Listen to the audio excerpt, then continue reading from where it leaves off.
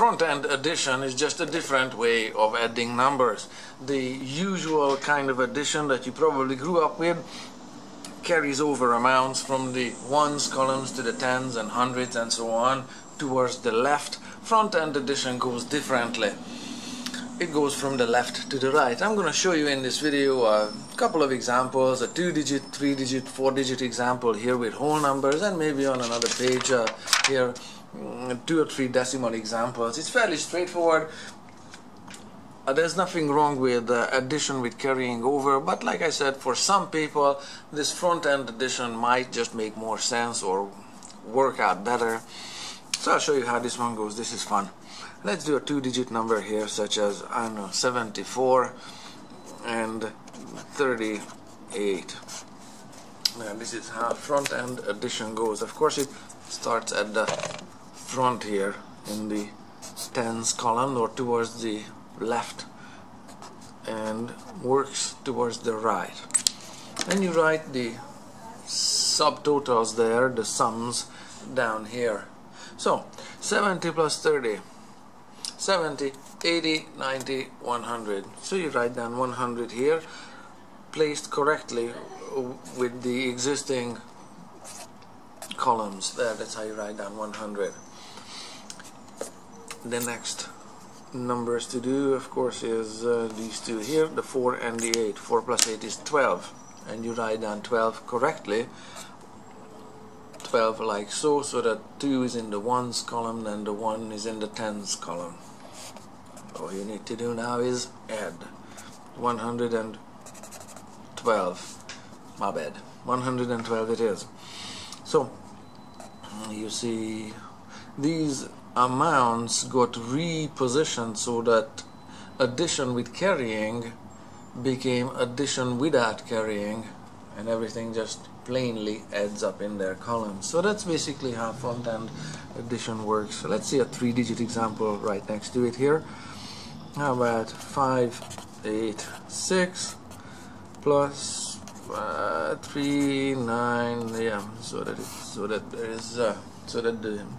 it's more than 10 here and here in the ones and the tens column. Okay, same situation here. It starts on the left hand side and progresses towards the right. 5 plus 3 is 8, but it's not 5, it's 500, because the 5 is in the hundreds column, you see, and the 3 is in the hundreds columns as well. So it's 500 plus 300, that's 800, and you just write it down like so correctly, the 800 with the place value columns. Next one is 8 plus 9, but it's 80 plus 90. 80 plus 90 is 170. So how that's written down is this way, with matching it with the place value columns. Last one is these two guys here. There, 6 plus 7. 6 plus 7 is 13. So you write down 13. Yay, so. And then you add it. So now the addition with carrying became an addition without carrying. 8 plus 1 is 9. 7 plus 1 is 8. 0 plus 0 plus 3 is 3. Done. So that's the final answer. Let's do a 4-digit one, just briefly, but you can extend the pattern. You see it's fairly straightforward. How about 5, I don't know, 8, 9, 2, and then 1, something that makes more than 10, something that makes more than 10, and something that makes more than 10. How about those numbers? Let's add them.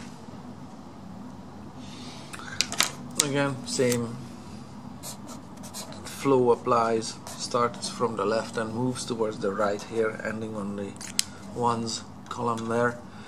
5 plus 1, 5,000 plus 1,000 is 6,000. 800 plus 700 is 1,500, and it's written down there correctly in their columns. 90 plus 50 is 140, and 9 plus 2 is 11 there, and then you just add everything up. 6 plus 1 is 7, 5 plus 1 is 6, 4 plus 1 is 5, and the 1. So that's how it works, fairly straightforward. Now let me show you just maybe on this page here a couple of decimal examples. How about, I don't know, something shorty, fairly short but not too short. How about that decimal number and another one like so, 2 decimal digits in these numbers. The same algorithm applies. We start here in the column most towards the left and we're going with it with towards the right. So 5 plus 1 is 6. You don't just write down 6 anywhere, you write down 6 into the ones column, and I do recommend that you, just for keeping the rows and columns everything neatly together, you write down 6.00 with some trailing zeros, just for keeping the lines and the columns neatly together. Next one is 8 plus 4. 8 plus 4, that's 12. When the 12 gets written down this way, that it's 8/10 and 4/10, and it's a 1.2. So if you look at it as 80 cents and 40 cents, it's $1.20. So this is how it gets written down. Yes, and I like an extra zero just to keep everything in a square grid. Last one, 9 plus 2, that's 11. How the 11 gets written down is this way, 11. But there's a decimal that here that consistently repeats there, so do fill it in with leading zeros and trailing zeros as needed.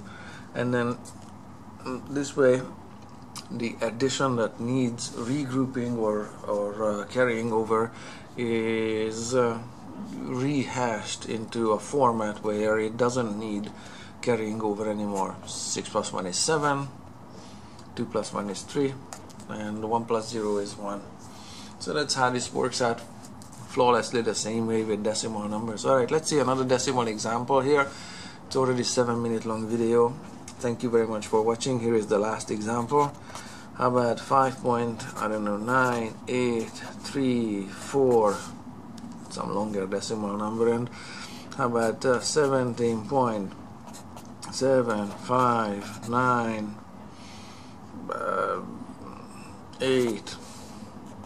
there. Let's add everything like so. If you want, you can write down 10.0000 if you want, but you can just add 17 plus 5, 18, 19, 20, 21, 22. Just write down 22 here, just like so.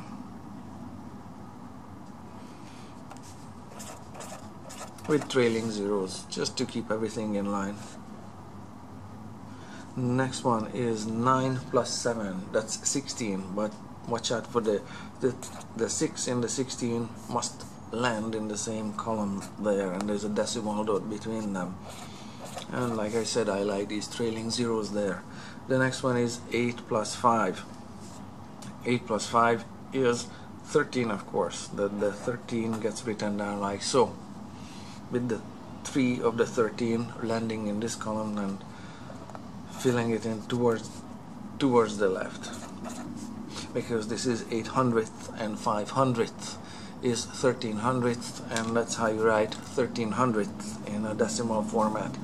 Next one, 9, 10, 11, 12. So when you add 9 and 3, and the 12 gets placed into that column like so, with those decimal numbers. And the last is 8 plus 4, that's another 12, but 12 like so, because it's 4 10,000th and 8 10,000th is 12 10,000th.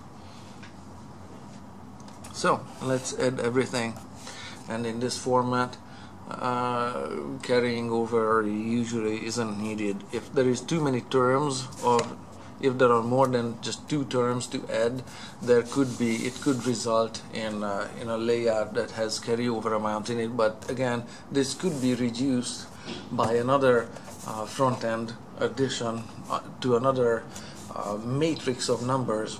Eventually you'll end up with where there is no carryover amount in it anymore. So 22 plus 3 plus 1 is 23. 6 plus 1 is 7, 3 plus 1 is 4, 2 and 1 is 3, and the last digit is 2. So that's how it looks like. Front end addition with decimals and with whole numbers. Thank you very much for watching, and like I said, front end addition is not the ultimate solution to all math problems, or it's just one way that also works if you don't happen to like carrying over, or it doesn't make much sense, or it's just not making sense to you. Here is another way of doing numbers.